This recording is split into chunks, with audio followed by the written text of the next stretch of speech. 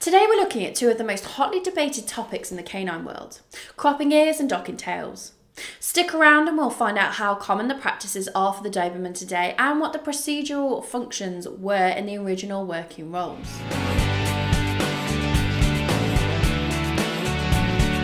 Welcome back to the Fenrir Doberman Show. If this is your first time here, my name's Charlie and I'm a canine leader here at FenrirCanineLeaders.com. This channel is dedicated to helping you learn everything you could possibly want to know about the Doberman, then how to become high-level canine leaders that can raise the perfect Doberman. So if you're a lifelong lover, thinking about getting one, or just started your journey with your new Doberman, then this is the channel for you. So make sure you hit that subscribe button and turn on the notification bell so you never miss a future Doberman upload. So let's dive into today's video and we'll go over everything you need to know about cropping and docking when it comes to the Doberman. First off, I want to say that cropping and docking are controversial procedures that typically only apply to working canines. Both procedures are generally banned practices in the UK in most situations, but are still common in other countries. The goal of this video isn't to condone or condemn the practices, just to give you an idea of the reasons why owners of this breed may have the procedures done. Historically, cropping ears and docking tails were done for canines who would otherwise have their ears or tails injured during the course of their daily work. Some people believe that cropping ears improves the dog's hearing and helps to prevent infections. Terriers, for example, had their ears cropped to prevent injury from bites as they cornered rats and other vermin.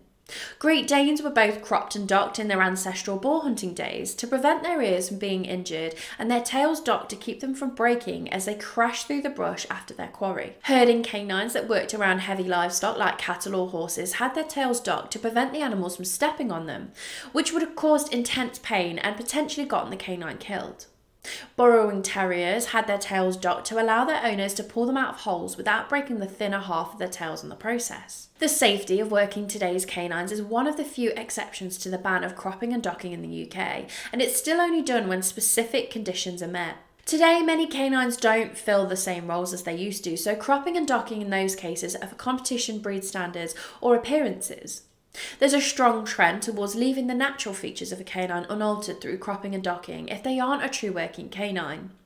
That being said, you'll still find many breeds cropped and docked in the US and other nations that don't have an outright ban on the procedures for non-working canines. Hey guys, really quick message. I just wanted to let you know, if you're not following us on Instagram already, we are doing tons of helpful, valuable content over there that I'm sure you'll love.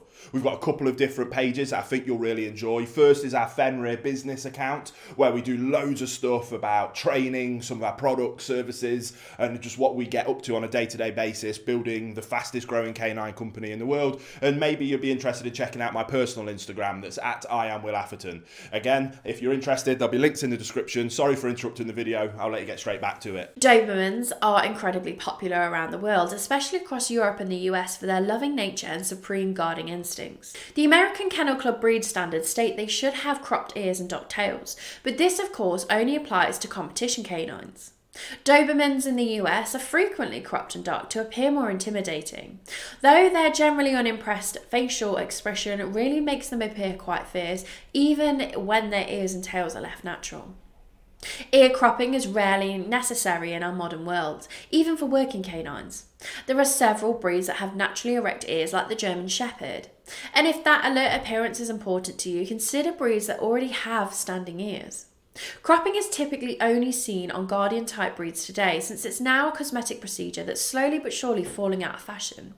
It's a hotly debated topic on breed specific forums, since many argue that it doesn't affect the general health and happiness of the canine and they're able to go about their life normally after they've healed. Some canines have tails that are quite strong along the whole length, like the Labrador Retriever, and are left unaltered because they aren't at risk of being stepped on or injured as they run through the fields and brush. Others, like the Cocker Spaniel, has a weaker tail with long fine hair that's easily caught on branches or injured if they wag their tail too close to a solid surface.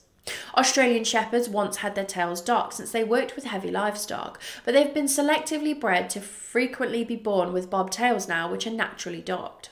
Similar breeds like Border Collies who have worked with lighter livestock like sheep don't need to worry about their long tails near as much, as the breed was rarely altered. Today, cropping and docking are mostly done to keep the historical appearance of the canine for breed competition or for looks. True working canines do benefit from having the procedures done, but they're also being bred to have standing ears and short tails occur naturally. On canines like the Connie Corso, Great Dane and Doberman, they have a more fierce and alert appearance when cropped and docked, but it's no longer needed for their safety in modern roles. There's nothing wrong with leaving them with floppy ears and long tails, and it doesn't negatively impact their ability to love and protect your family. Well, I hope you've enjoyed today's video. If so, make sure you hit that like button and get involved down on the comments section below. And don't forget, if you are new here, to make sure you subscribe. We have 2 dedicated Doberman videos coming here every single week. So I can't wait to talk to you again on the next episode of the Fenrir Doberman Show.